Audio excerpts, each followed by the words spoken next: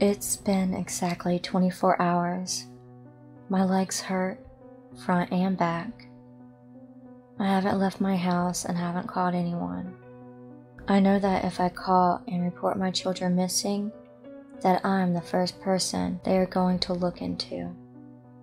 Nothing will come of it. Nothing. Nothing but endless suspicion looped on me for the rest of my life. Maybe it's better this way. I never wanted them. They never wanted me. They never had a choice. It's better. I was going to hurt them. I was always a bad father, and I didn't deserve them. Whatever happens now is better for them than anything I could have ever given them. Anything. What is wrong with my leg? This whole damn world isn't safe, and I couldn't have protected them from what was coming. I was too weak.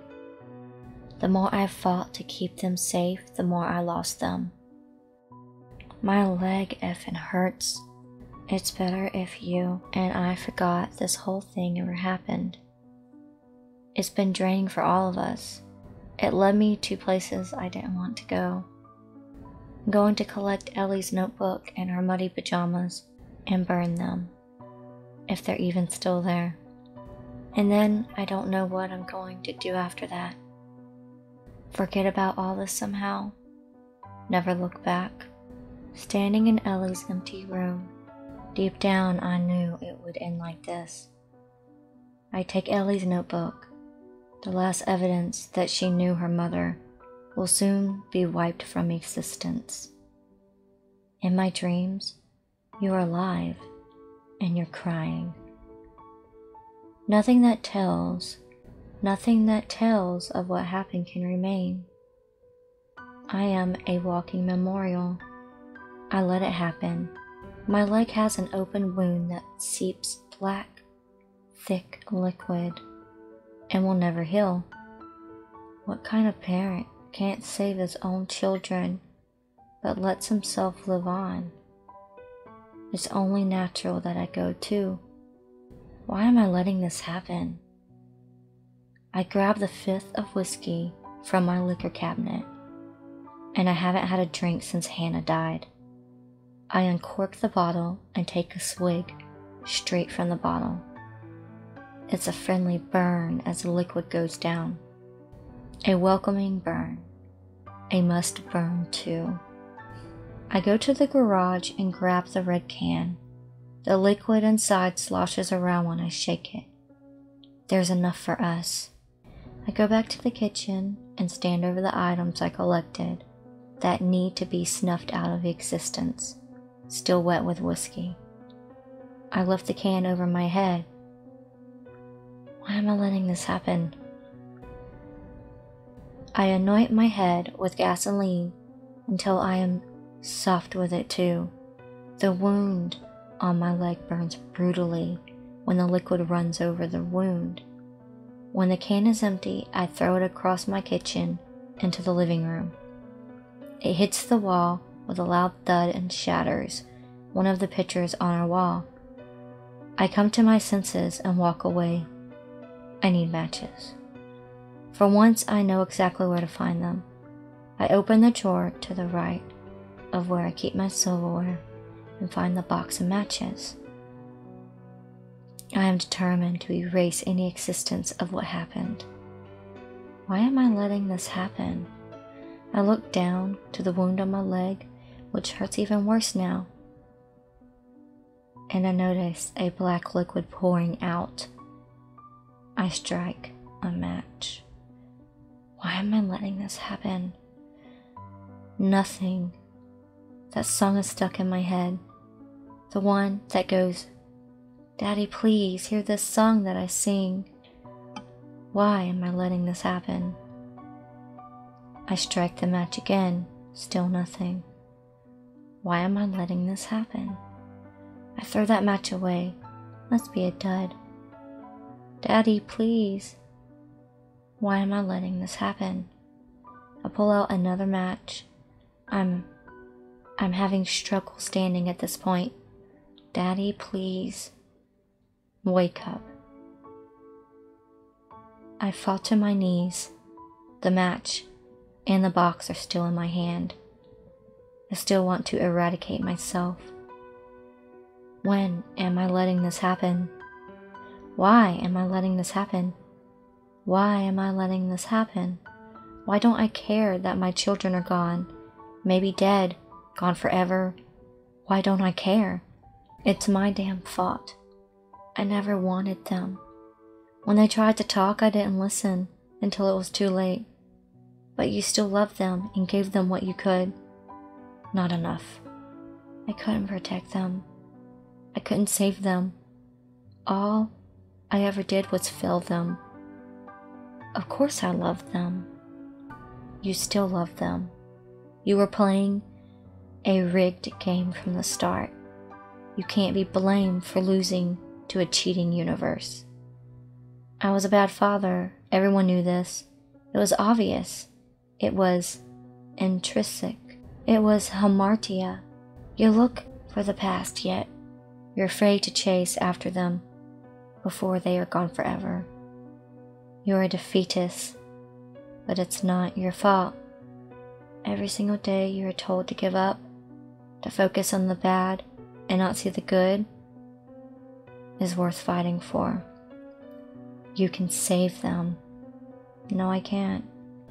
I screamed at the top of my lungs and grabbed at the wound on my leg. My hands are covered in thick blackness that pours out of my wound. I was aware again. I threw the matches out of my hand. I don't want to die. I need to save my children. I'm not sure what the best thing to do is right now.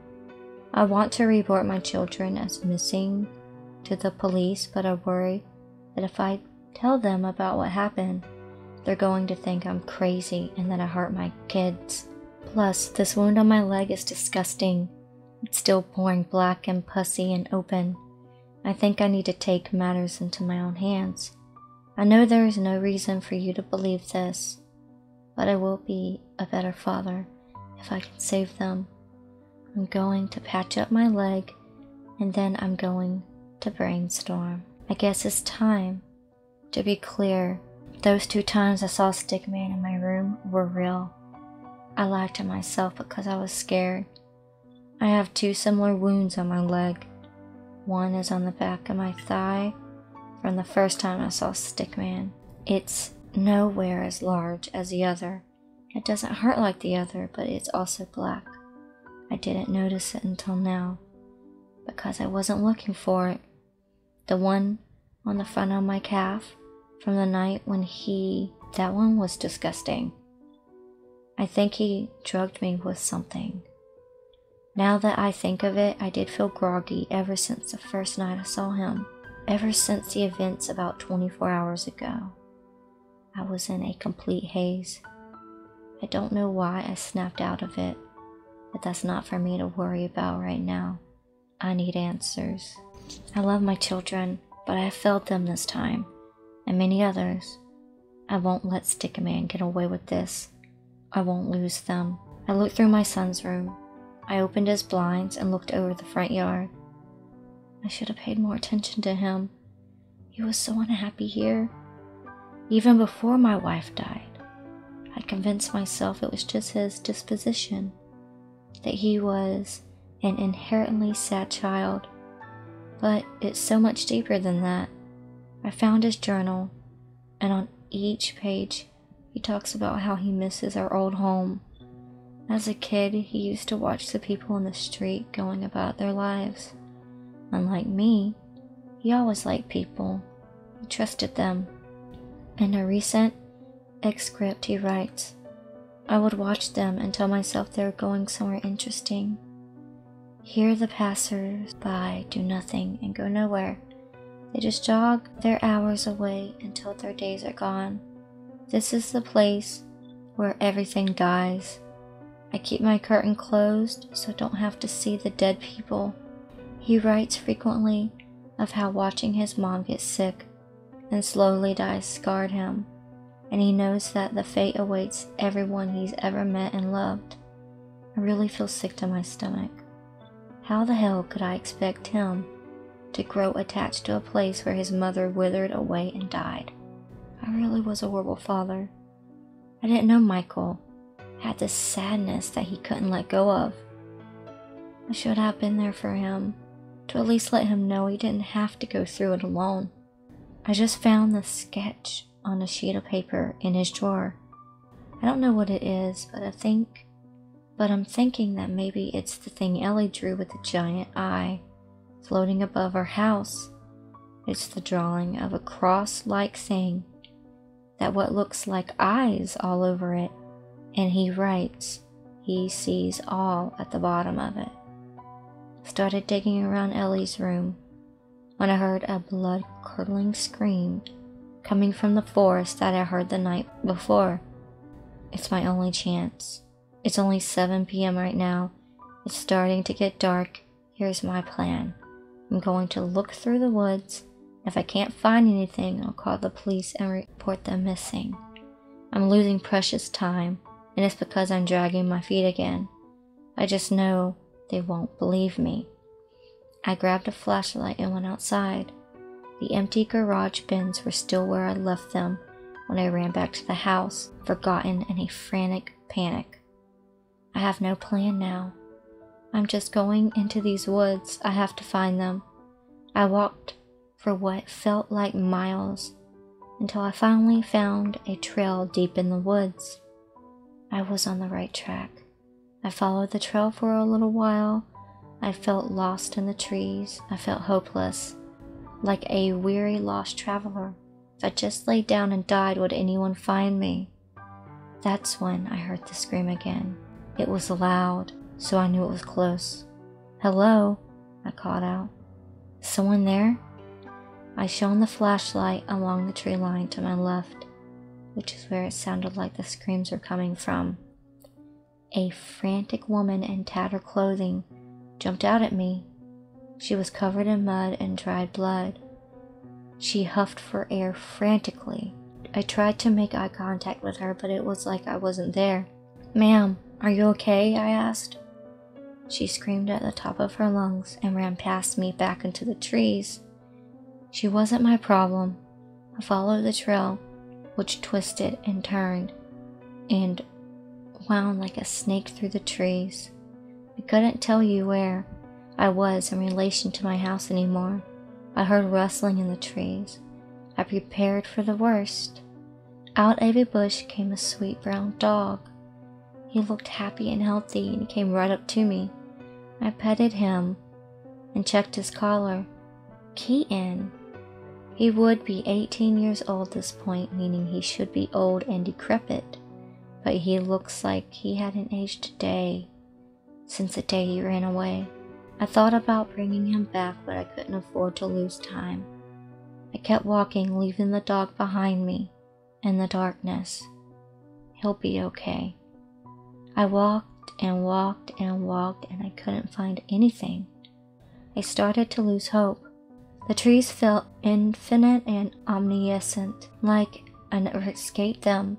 Desperation. "Listen, I know you're effing out there somewhere.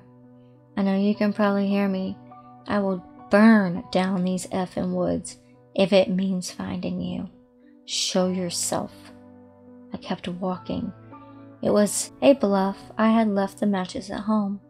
I walked for a few more feet when it started to rain lightly. Great, I wasn't wearing a raincoat. The trail snaked downwards into a clearing, whereupon I was faced with a forgotten scene.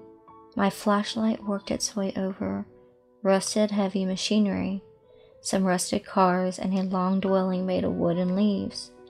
I went inside and found long forgotten wooden bowls strewn about the more recent additions. There was a gold pocket watch mingling on a table with a smartphone from the mid-2010s. I didn't have much time to take the scene before I heard a familiar, sharp hissing of air expelling behind me.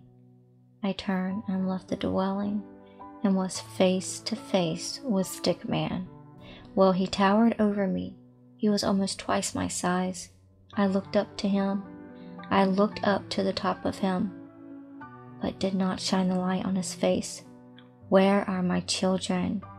He tilted his head back and looked into the sky. What was he looking for? Listen to me, damn it. Where are they? You're either going to have to kill me or take me to them. He stayed fixated on the sky. I looked up too and saw a dark red light in the sky, like a dark star coming to land on top of us. There was a flash of light. I felt like I was floating. I can't exactly put into words what I saw. I felt like I was surrounded by bright darkness.